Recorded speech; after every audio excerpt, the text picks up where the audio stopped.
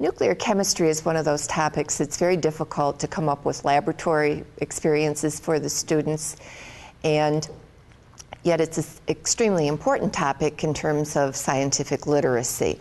So I like to use analogies, and this one of the participants at a Flynn summer workshop actually shared with us, and at the time we thought it was just marvelous.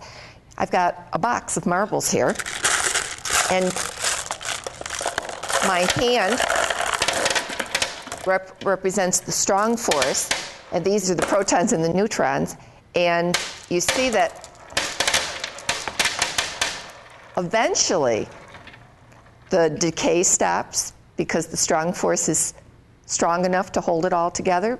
But we know that if the neutron-proton ratio is too high, that we have a radioactive element. So that's a little analogy, and I thought it was brilliant. And that's it. Thank you.